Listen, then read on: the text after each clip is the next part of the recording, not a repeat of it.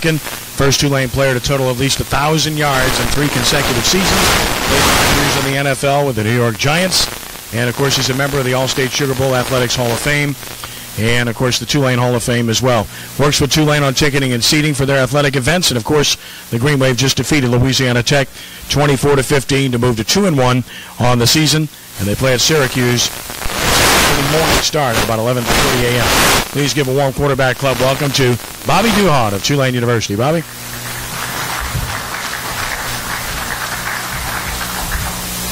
Never fails. Always follow LSU when I go places. Been losing to them all my life. For you older folks here, you might remember this. You probably won't, but I was saying this morning, 47 years ago, I was invited to come to the quarterback club luncheon. With Coach Jim Pittman. Remember him, Tulane? Coach, I said, Coach, what do we have to do? He said, well, just wear a suit and we'll go out there and I'll protect you. I don't have a suit, Coach. He said, well, go buy one. I said, I can't afford to buy a suit. I was from Abbeville. We didn't have any money. I didn't even have a sport coat. He said, go to D.H. Holmes and buy one. I said, Coach, I don't have any money. Now, in today's day, don't worry about that. Go buy it, they'll charge you wholesale price. I went out and bought a suit for $60, and I paid for it. And it was this luncheon that I came to. I was scared to death and didn't know why I was here, but he made me feel at home, and so did you folks. So here we are 47 years later, and I'm back again, representing the school that I went to, and very proud of it. Good things happening in Tulane. If you haven't noticed yet, I haven't been keeping up with the progress of the stadium.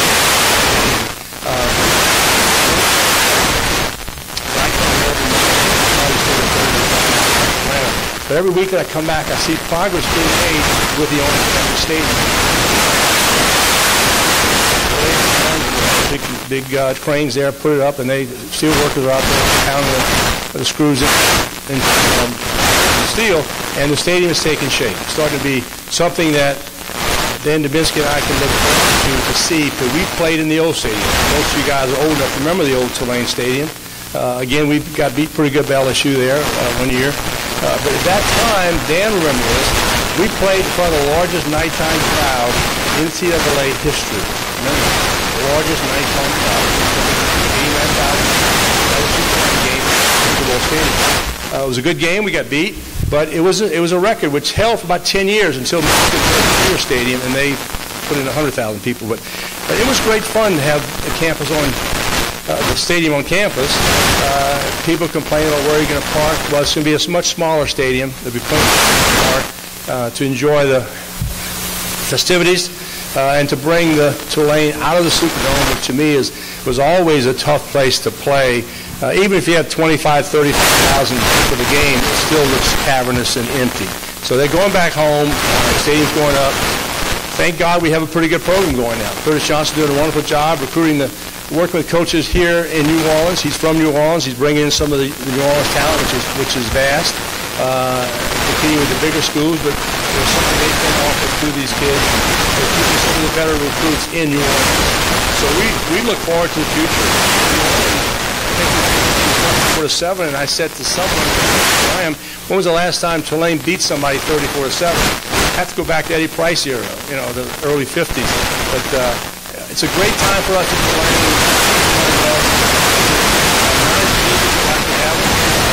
Joe Montana. Why is Nick here? Well, Nick was at Washington and went to junior college, and he wasn't going to play. So he looked for another place, came out here, and was well received by the Tulane staff, and he's a good addition. Joe has 3 years experience on his belt. He'll do well for the team. He knows how to read defenses, what have you. The two guys to watch, and I think Coach here knows Tanner Lee, the kid from Jesuit. He'll be a real deal. He's 6'4", 220, and he's going to play next year and the year after. And so they've got a lot of young kids coming in the system. They're working hard. They've got I look at the schedule. It's not a very impressive schedule. We tried to get Kent State on the schedule, Coach, but we couldn't. They wouldn't let us play them. We have not a very impressive schedule, but it's a building period. So we're looking forward to hopefully win some, finish the season on an up note, and then next year in the fall we'll be playing stadium. So both you guys can support us. We've had a lackadaisical 15-year period there, and nothing to be excited about. When I'm talking to people about Tulane and stadium, you know, we're not talking about LSU or the Saints. We're talking about Tulane, who has not had success. So it's a hard sales pitch, but that's any questions you might have, I'd have to answer.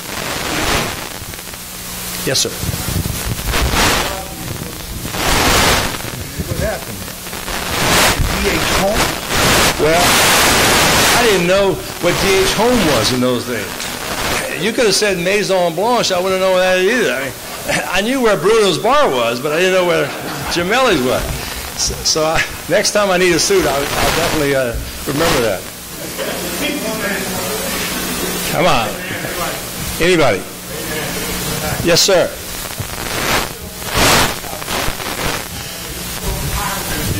When you first got to the Giants. Thank you very much. Frank Gifford, you know, people say to me, Bobby, did you play Frank Gifford? And my reply is, Frank could be my father. Frank is 80-something years old. I'll be 67 this month. But Frank Gifford's a great friend. I was lucky enough to play with a wonderful organization in New York and became friends with Frank. And he's still healthy and looks good. And Frank is doing well. He's in retirement. And he is one of the premier Giants of all time. Again, another guy from Mississippi, Charlie Connolly, Ole Miss guy, another great friend who played with the Giants. Yes, sir.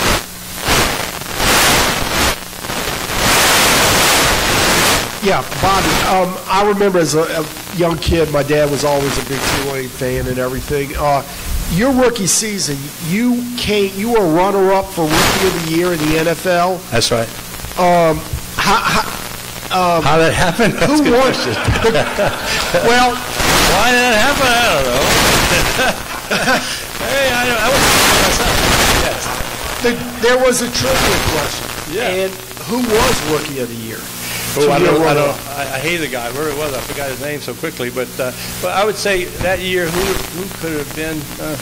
That's a long time ago. I forgot yesterday, much less that. But no, I was lucky. The guys are too young to remember me, and the guys are too old to remember what happened. But I played quarterback at Tulane. I was a very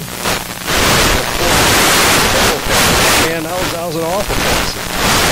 I was left-handed, and all the receivers today, now they're 40 years old, and say, Duhon, you were the worst passer. You know, I'd say, yeah, you're right. You know, what else? What's your problem? But I was a kind of an option running back, and thanks to guys like Dan Dubinsky, I was successful with the option. We did.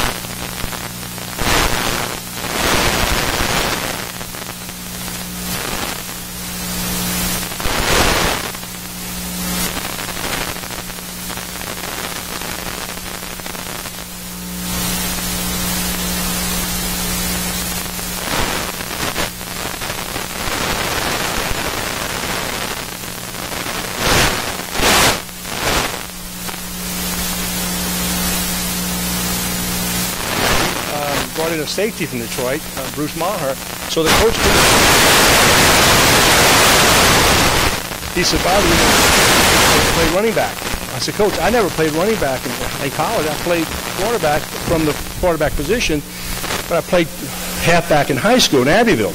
He said, we'll teach you how to play running back. What that means in the pros, they teach you how to get in the stance, how to come out of the stance, inside out, rock your shoulders, what to read, so things like that I'd never learned before. Thank God I went to Tulane, and I was a quick learner. I had a very good first year, and so I was also on special teams. I ran back a couple punts and stuff, so that probably helped. But I was an all-around player.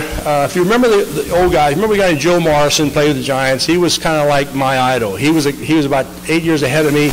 But he was a quarterback at college, went to Cincinnati, and he was an athlete. He played defense, he played tight end, he played fullback, he played running back, played wide receiver. He could do all these things. And so Joe was ahead of me, but I saw what he could do and what his value to the team was. And that's why I stayed there for 5 years. I was average at best, but I could play positions. And one thing that Ricky will tell you, and I'll tell you, in the pros, the reason you stay in the pros, you don't make mistakes. You make a mistake, albeit a fumble, You drop a pass coming to you, they don't need you. You're gone. You see these kids in the Giants running backs. You probably don't follow them the way I do, but the kids that played in the first game, rookies, drop passes, fumbled, they won't play.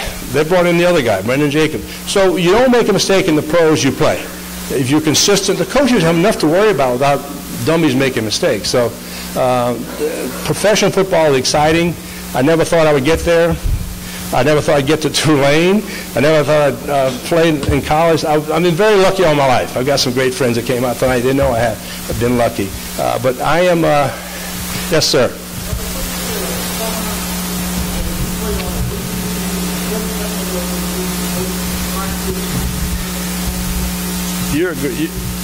That's a great story. When Jim Pittman came here from Texas, a wonderful coach. Now, a lot of guys don't know this. I came to Tulane to play baseball. I was recruited, offered scholarships to a lot of different places, including LSU, and I wanted to play baseball. So Coach O'Boyle at the time said, you can play baseball, and in those days you had a freshman team in football and baseball and other sports, freshman team, and then you had the varsity, and LSU had red shirts. Well, most teams had red shirts, but Tulane didn't. We didn't have enough players.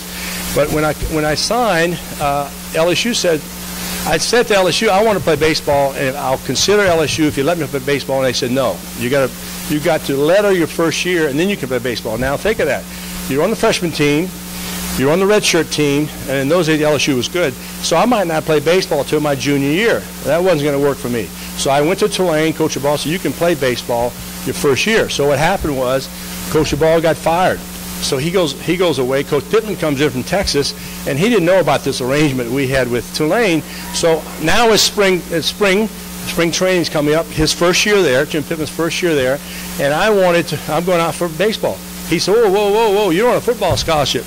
I said, Coach, you're right. But I said, on my behalf, I am here to play football and baseball, and I really want to play baseball. So we worked out a deal. Basically, I'd go to baseball practice, and I'd come back after practice in my baseball uniform and practice with the football team during the spring training. So he was nice enough to let me play, and I love baseball. I still do. I'm a big Yankee fan, and you're an old timer to remember that. It's pretty good. Yeah. It's much smaller. I was a pitcher and a first baseman. You're right. I did have fun. Yes, sir. As a running quarterback, your thoughts on the sudden popularity of the read option in both college and the NFL?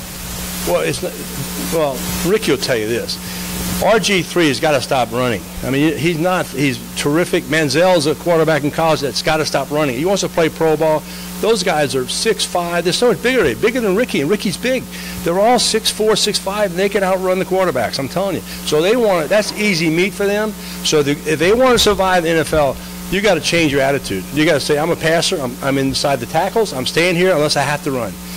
The first reaction can't be to run. It's got to be to pass and get rid of the pass. And if you start to scramble and you see this big lunger coming at you, you're not that good to take them on. So my reaction is they're not going to last long. If they want to try running in the NFL, they're not going to last long. The players today are so big. I mean, Dan Dubinsky played with me at Tulane. Terrific lineman. He came from Chicago. He was the biggest white guy I'd ever seen when I got to Tulane. He was 6'4", 240. Am I right, Dan? 240. We didn't have anybody who was 240. Now they're 6'7", 6'8", 340.